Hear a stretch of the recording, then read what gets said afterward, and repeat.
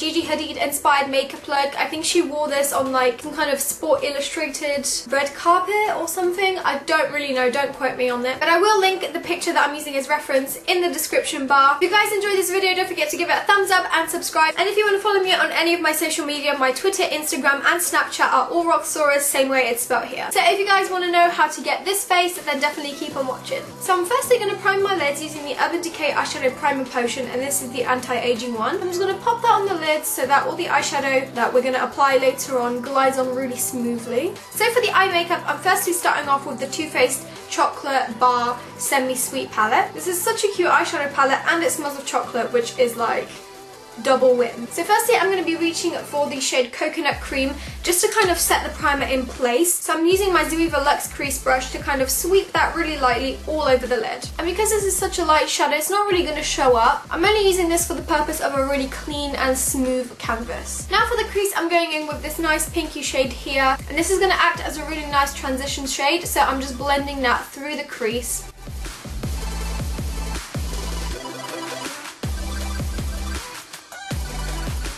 Next, I'm going to be reaching for this shade here, which is called Peanut Butter, and I'm going to be using that to further deepen up the crease. So when Gigi's eyes are open, her eyeshadow look is quite tapered out to almost create this cat-like wing. So I'm placing down the shadow in a V motion. So I'm blending it into the crease and also joining it down to the lower lash line like so. So at the moment, this makeup look is looking quite orange, but we want it to look more pink. So to add that pink pop of colour, I'm actually going to be using a blush because I feel like this is a really close shade to what she's wearing. So this is a blush by Sleek and this is in shade Flush 935. If you guys have been here for a long time, this is a major throwback because I used to use this for like almost every makeup tutorial when I first started. So using the same Zoeva crease brush, I'm going to just pick some of that shadow up really lightly and start blending that into the crease. And we want to follow that tapered outline that we've already created. And then I'm also diffusing that colour into the centre portion of my eye as well as the inner corner.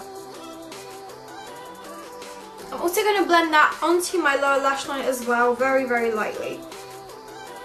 So now that we've finished placing down the guideline of this whole look, you can now focus on adding the darker shades and of course the glitter. So to start off, I'm going to be picking up Punk, which is this dark chestnut shade, which also has like a purpley undertone to it. And using a smaller fluffy brush, I think this one is by Bobbi Brown, and really focusing that into the outer corner and crease. And again, I'm creating this V-like motion with this. I'm then going in with my Zoeva brush to blend this out.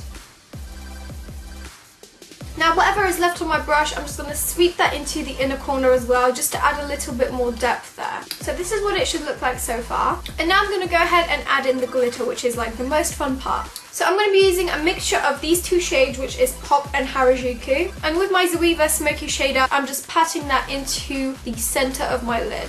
I'm also going a little bit above and beyond the crease because in her makeup she's got quite a lot of glitter up in this portion of her lid. So now I'm just going to go ahead and repeat that to the other eye. I'm now returning back to the shade Pun. I'm going to be sweeping that on my lower lash line with the Smoky shader. And I'm also going to be taking the shade Pop on my flat brush once again and just sweeping that underneath my pupil on the centre of my lower lash line. I'm now just going to dust off any fallout that may have fallen down onto my cheeks. I'm going to be going in with just a little bit of foundation just to clear up the skin and get an even complexion. And for this I'm going to be using the Giorgio Armani Maestro Fusion Makeup Foundation. So I'm just popping a few drops of that onto my Zoeva buffer brush and just lightly buffing that into the skin.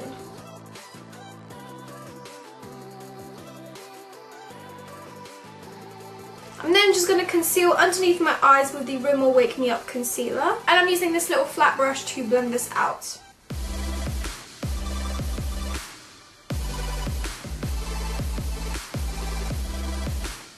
Next I'm going to just bronze up my face using the Too Faced bronzer in shade Light to Medium. And this also smells like chocolate, which honestly just makes me want to eat it. So for this I'm using my Real Techniques blush brush because it's quite a big fluffy size.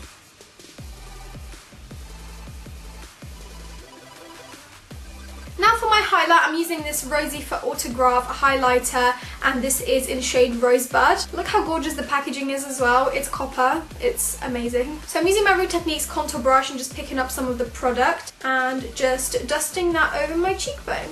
I just like want to drown myself in this because it's so nice. I'm also going to put a little bit on the tip of my nose and down the bridge. Gigi's eyebrows are like hashtag goals, but my eyebrows are too arched and structured to kind of replicate her look. So today what I'm going to do is just brush some gel through them, and this is the Born This Way brow gel by Rimmel. I don't know how she does it, like her brows look really sparse but they look really nice somehow. Now for the lip, it seems like she's wearing a satin nude shade, so the closest shade that I have to this is this one by Lancome, and this is in shade 218. So I'm just going to pop that over the lip.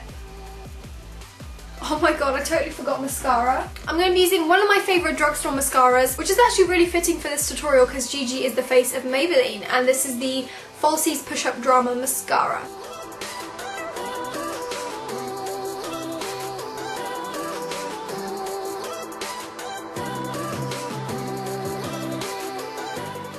So this is the final look. I hope you guys enjoyed it. I tend to usually stick to my golds and browns and neutral colours, so this was really fun to film. So if you guys enjoyed this makeup look, definitely leave me a thumbs up so I know, and subscribe if you're not already. The subscribe button is just down below, so make sure you hit that button and subscribe and you get free cookies. I hope you guys are having a wonderful day, and I'll see you very soon in my next video.